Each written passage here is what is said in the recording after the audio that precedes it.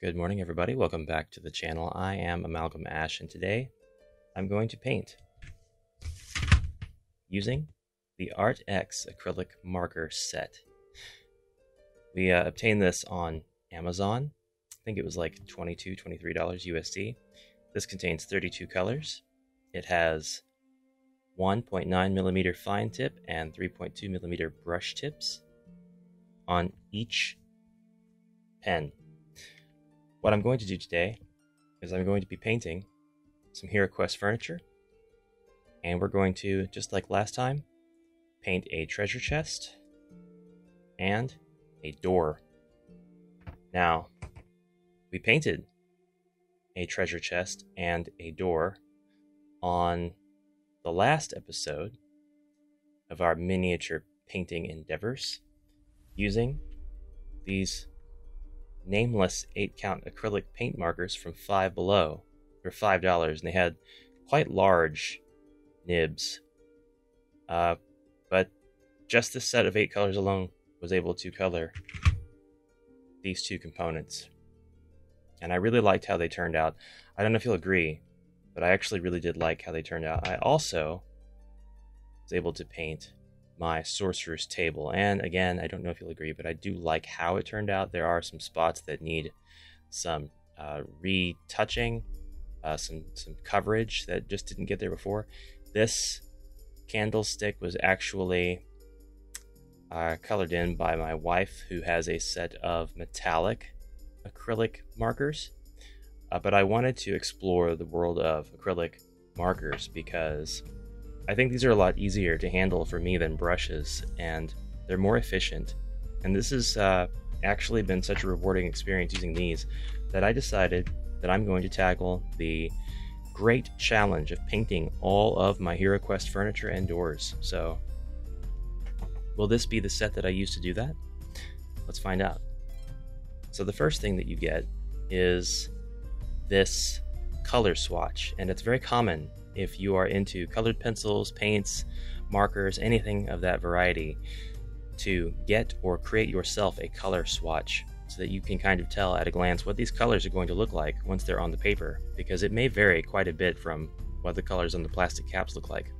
Color tends to look different depending on what material it's placed on. So the characters of that material will definitely influence how the color appears after you've used it. But my wife went through, being an experienced color swatcher, and actually created new swatches above the included ones. And you can see that the colors are definitely different in some places. The red wine color is far different than the sort of brown tone that they've given me. The pure red is much more saturated when it comes out of the brush tip. And these colors are ever so slightly more muted in real life than they are on camera here, but this is pretty close. Actually, it's just the red that's more muted.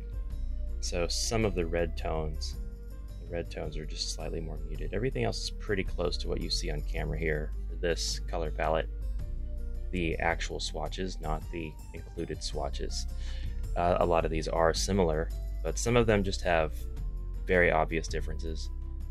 Apricot is one of them. The lilac is pretty close. The light pink is very close. But then, like the greens, you could have told me that this was all the same green and I would have believed you. I don't really see a huge difference between the included meadow green, verdant green, and pomona green. And then down here, black, the white, and the silver, dark coffee. You've got browns. You've got some good included colors for skin tones. The light coffee brown is going to make for a pretty decent skin tone, I think. So, now, these are different than the ones I got from Five Below in that they don't have to be shaken whenever you want to use them. And they seem to be big enough to hold a lot more color. And the most important feature, there is a brush tip, which is your 3.2 millimeter, and there is a fine tip, which is your 1.9 millimeter. I think the nibs on the Five Below markers were probably close to 3.2 size. But let's get to it. I'm excited. I want to color. This actually comes with 2 trays of the colors so that you can see all of the colors on the color palette that's included. And we're just, as a benchmark, going to go ahead and color treasure chest, just like we did last time, and the door. So to do that, I'm going to select colors that are fairly close to the ones that I used in the 5 Below pack. And when I'm done, I'll accent my work with new colors. Okay, here's the color palette I'll be working with today. And so to start, I'm just immediately going to get started on the moss for the wood on the treasure chest. The one that I haven't painted yet, that would be a good idea.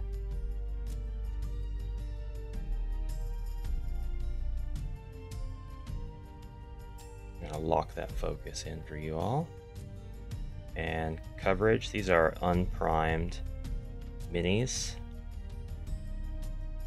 Coverage is awesome right away. The 5 Below markers tended to kind of pool up in places, and that was because the paint didn't have anything to stick to. This so far is doing very well with that. I do expect it to change at any moment. I'm not sure if I'm going to have the ability to paint every single figurine with the included paint. It's not going to stop me from trying.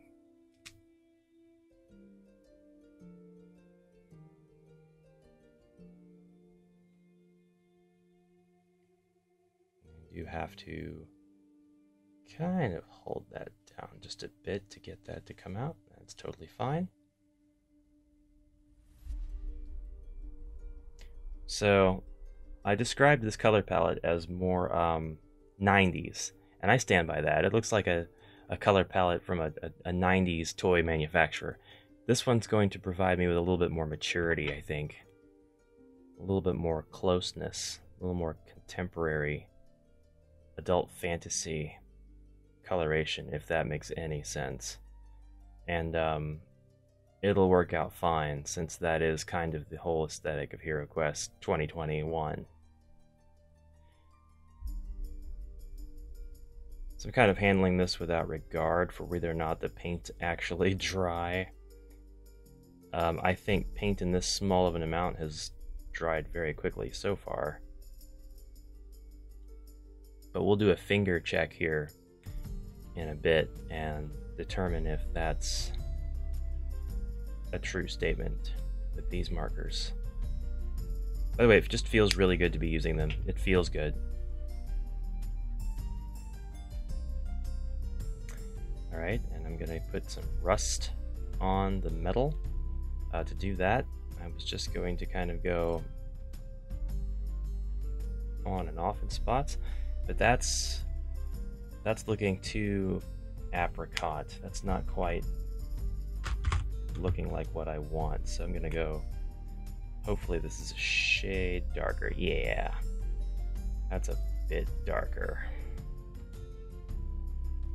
I'm not going to only use the orange. I'm gonna try to mix in some of the silver to give the impression that this chest is rusted on all of its metal hardware.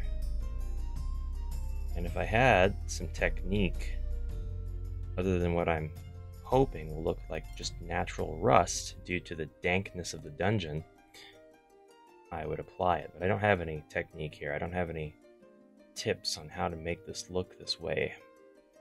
I'm just kind of firing in the dark, hoping something sticks. While you're here, I hope you decide to subscribe, like the video, I don't really care if you hit the notification bell. That's something that you decide to do if you want to be notified, things like that. Subscribe if you like to see this sort of content. I'm thinking about making painting a regular occurrence.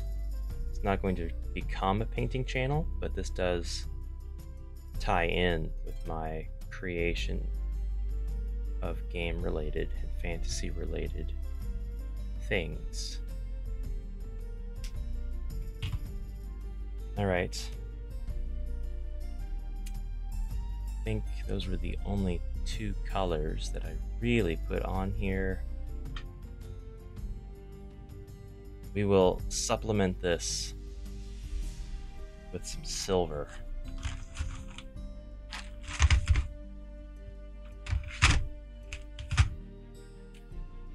It's really more of a gray. It's not metallic in any way. The front of this is metallic, which was not a color included with the Five Below markers. It's something my wife had. I'll tell you what I'm going to do. I'm going to give this guy silver motif. I'm actually just going to try to cover him. This paint is really nice too. It's not pooling up anywhere yet. It covers well. It's thin. Oh, I spoke too soon. I'm getting a little bit of pooling. Yep, a little bit of pooling. You can see that it pulled away right there. Paint, it just pulled right away. Okay. That's okay.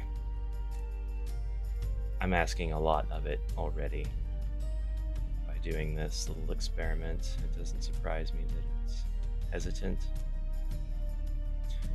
Anyways, I do a lot of mixed gaming content here on the channel.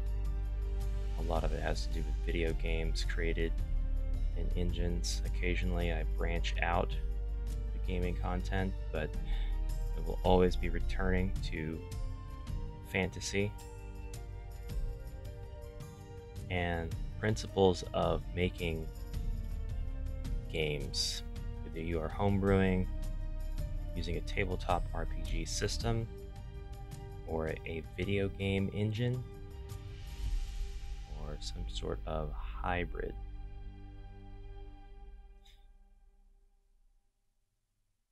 There will be other things, of course.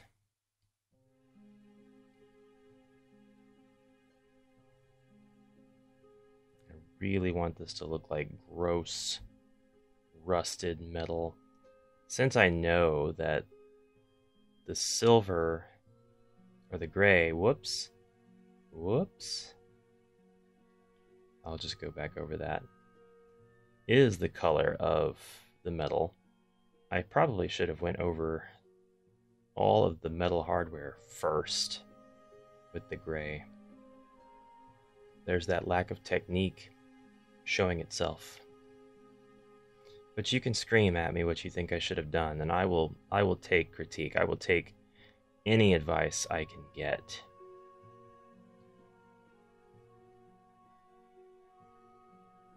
Because this is something I could do for a while. This is very relaxing and fun. Okay. I think I would like to make this green a little bit more danker in spots.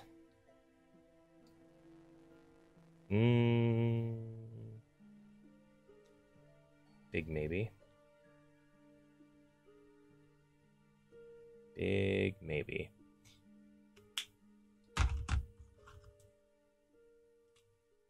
Rather get a teal in here if I can help it. There we go. That's that color. That's that color I was looking for. That's the teal.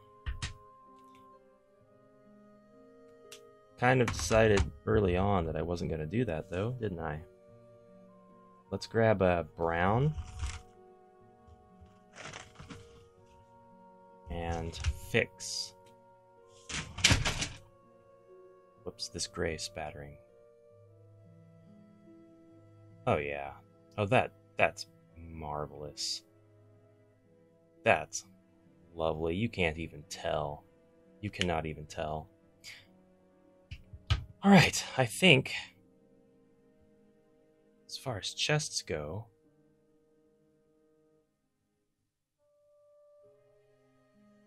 might actually continue with that. I might stop there.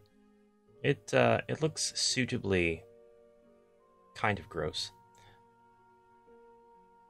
And take our metallic markers and go over this a little bit and get some accents on it going. I didn't do a whole lot to it though, but I don't think I really have to do a whole lot to the chest.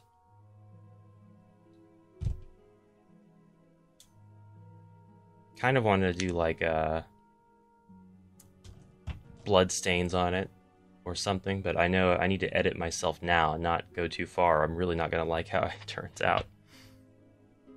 Okay, for the door we're going to do something completely different. I'm not even going to worry about making it look like the other door. We'll do a comparison afterwards, because the doors are very... There's so many of them that I'm probably going to just have a wide variety of doors. I kind of thought about this.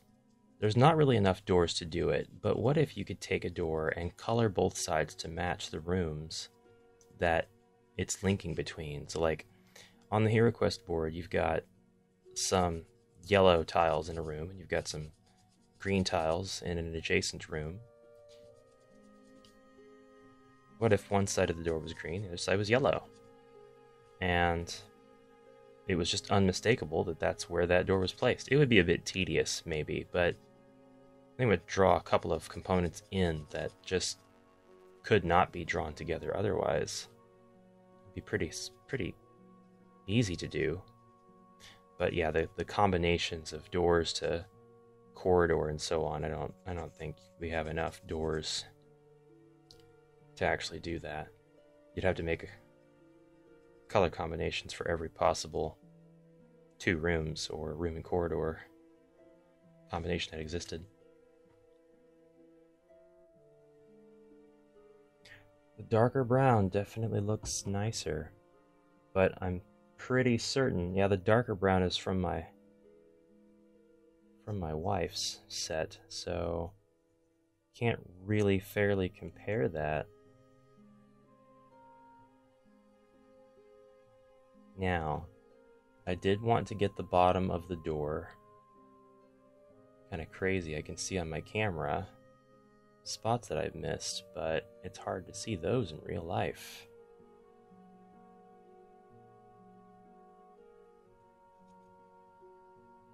I'm going to color this side of the door, but I want to put a blood stain.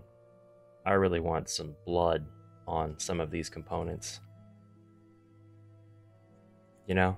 Some violence has taken place in Zargon's dungeons. That needs to be evident.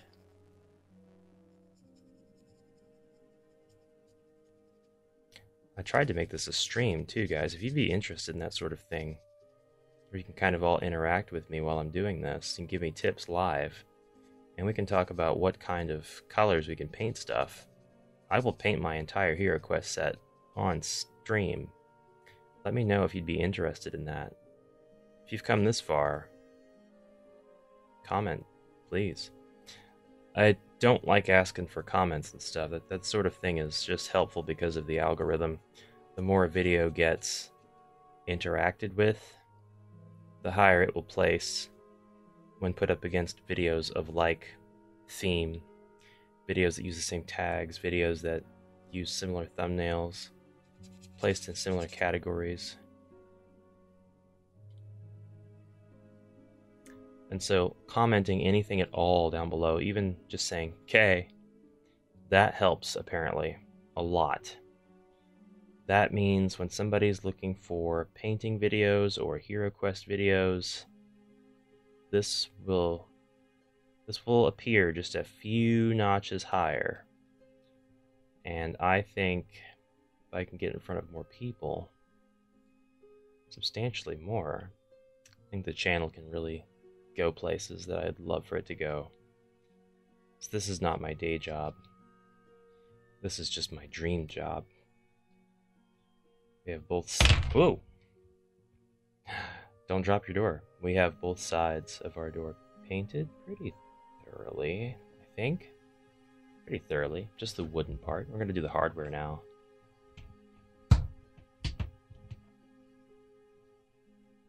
It'll be too dark.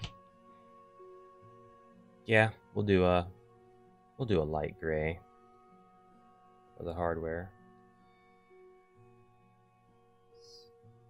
What a coincidence. It's going to make it look a lot like the other door.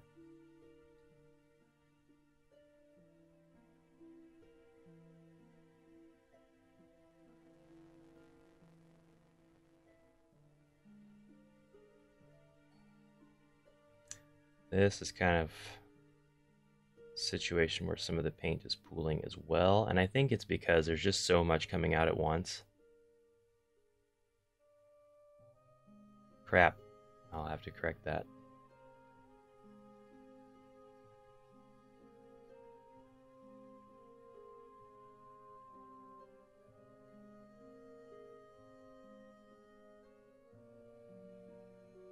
Some folks have told me that they like to put on my channel and watch it before breakfast, before work, things of that nature. That's really cool, guys. I'm flattered. I'm flattered that you would watch my channel at all, let alone before your morning routine, or as part of your morning routine. I mean, those are some high caliber compliments to me. That's the nib. We don't want that. We want the tiny fine brush tip. We're gonna just go over where we've already been. That color gets filled in a lot more. Ends up looking really good. Maybe, kind of.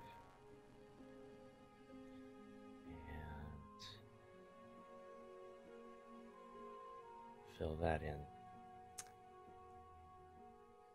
Need to do the top one too. Actually, the top one looks better on camera, and now that the bottom one is all done, the bottom one doesn't look as good on camera or in real life, so I'm gonna leave that alone. Alright, blood time. We need blood. Blood, pretty dark very soon after it spills, and I know this because I have cleaned a substantial amount of blood from floors. I am a first aid provider at my job. Not to brag. It can be a real pain. Not like a dramatic amount, but like somebody cut themselves on something and they decided to go to the bathroom to clean themselves up, and they bled the whole way there. So we've got droplets of blood on the floor all the way to the bathroom, the sink, and yours truly gets to clean that up. This red's showing up fairly darker when I pull it away, and then up here it kind of comes off bright. I don't think I have a darker red than that, though. I don't think I have a truer red. No, it doesn't seem like I do.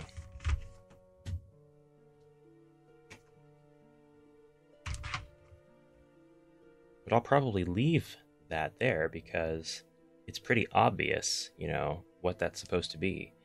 The orc guards were drinking tomato juice and spilled it all over the door, right? So that's at the fine tip. This is the brush tip. This is what we want. Not having to stop and reload your brush and all of that. That really makes for an easier time. So I'm going to make the handle red. And I'm going to just trickle the blood down, indicating that a hero tried to escape, got to the handle, who knows what their fate truly was before they were either able or unable to get through the door. I'd like to just make blood splatters. Kind of coming off obsessed with blood. I better cool it. Better cool my jets. Let's go to the green. Color in this moss on the side. There's a lot of it, and to be honest, it's not entirely clear where some of this ends and where some of the cobblestone begins. So I'm just gonna wing it, thinking WWWD, what would Wylock do? And I think you'd be like, you know, I don't have the time to worry about it.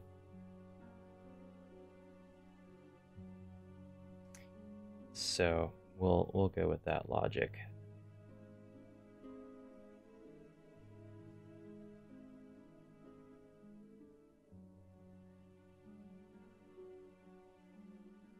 It feels so much more natural holding this than it does a brush anyways. It just facilitates speed and confidence and efficiency.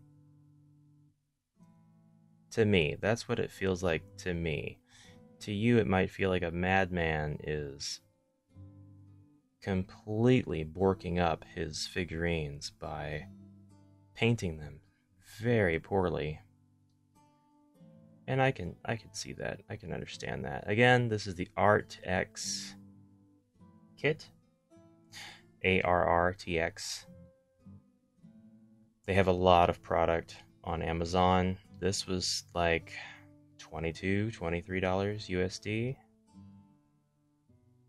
And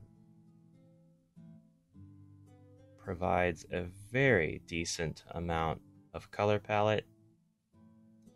And the dual nibbed pens are very versatile. They're letting you get into those fine detailed cracks and areas.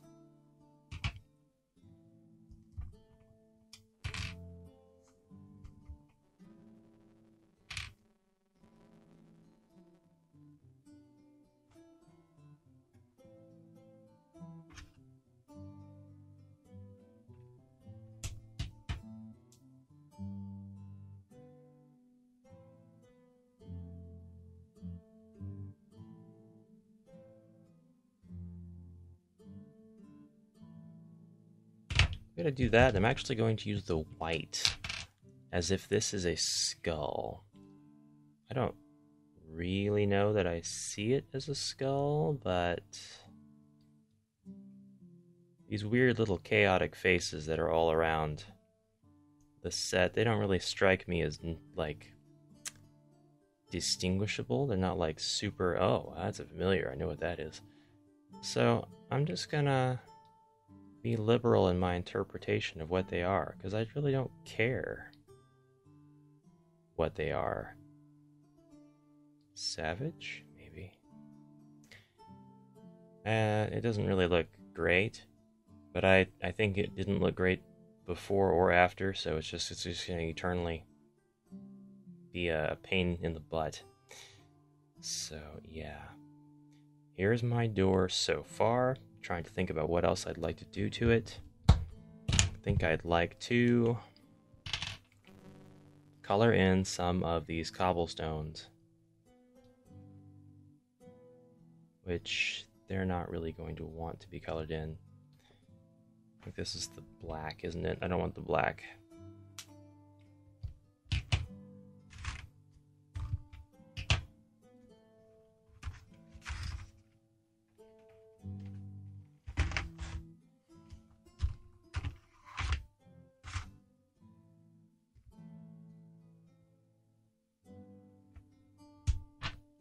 I would say that I wanted the darker gray, but there's not really a dark gray. I thought that was a muted sort of gray with bluish tones, but it actually is very blue.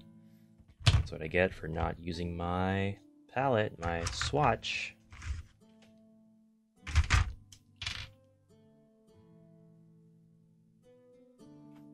So what if I could paint just every other stone? Looks like I got a little bit of that blue on my brush tip. That's not great. But it's coming off, and it's kind of bringing in the new paint with it for an interesting effect. It's not something I'm going to do on purpose ever, but it's sort of blended. It's just sort of blended things.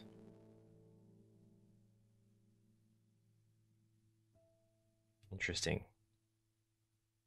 Can't say I like it. Can't say I want to do that again, but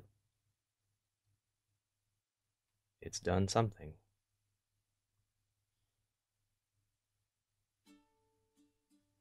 Did you guys check out the interview that I did with Home of HeroQuest fans over on Twitch?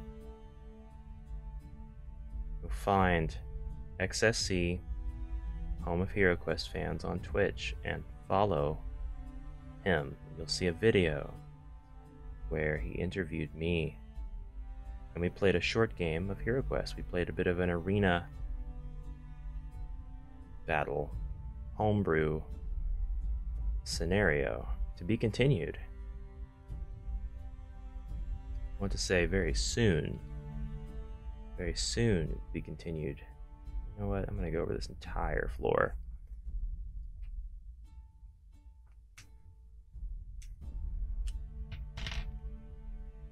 I go over the entire floor with my marker tip. And I'll come back with that brush.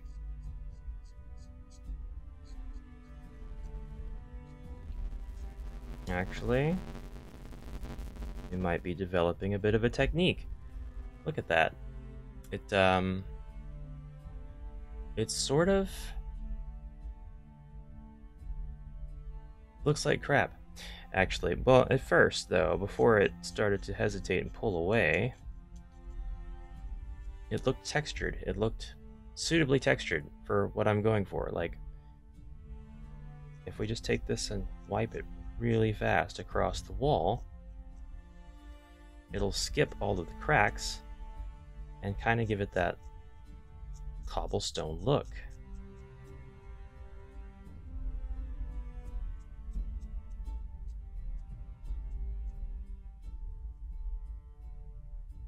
Yeah, I kind of like that. I think I'm going to keep that idea. I think we're going to roll with that. And it's actually affected the bottom to great success, in my opinion. Sorry for getting out of view of the camera. I'm going to try to get really a lot better at that. Hopefully I haven't really been doing it that much. I'm also trying to make sure this thing stays in focus, because it's not really trying. Which is so weird. I have to lock the focus sometimes.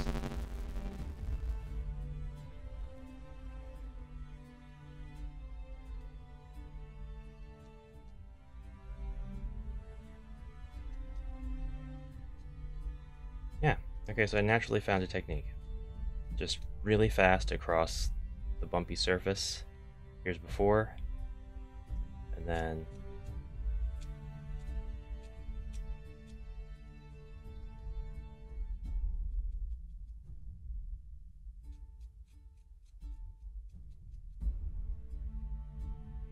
there's after. I like that. I like that a lot more than the random shaded stones. Warlock's got an excellent tutorial on how to treat cobblestone, things like cobblestone, but it's not something that I've watched. I mean, I've watched it actually, yes, but I don't think it can apply to this scenario, or else I just can't remember exactly what it was. It's part of a greater video on a build of a specific dungeon, Dungeons and Dragons dungeon, I believe, and there were a lot of painting tips in the video. with every step of the build. And I'm just not sure what video that was or where in that video that was. I'm gonna call that done. It's a bit tacky. The paint's gotta dry, obviously. This door does not feel tacky. This feels fine. It dried a while back. I don't feel like it's totally necessary to put sealant on here. Anything to seal the paint in. The colors are pretty similar. So if you decided that, those 8 colors from Five Below is all you wanted for your projects, you could get away with that. It would be just fine. It would be just fine. Just like all things art and homebrew creation, you don't have to let lack of funds get in your way. You can get a lot of this stuff on the cheap, and the quality isn't necessarily bad or good. You just gotta attune to its usage as part of your tool set, and apply a little technique. The hardware doesn't look like it was even painted at all on the left side. So that's it for today's video. I hope that you enjoyed watching. Thank you very much for hanging out with me, relaxing, and I will see you tomorrow. Again, if you'd like to see more like this, or you'd like to give me some tips, I'll take that stuff seriously. Oh, before I forget, Kordak Hunter had commented in my video on this treasure find. The first person to comment will have their name placed here, but you have to watch this far into the video, and so I must ask that you say something very particular.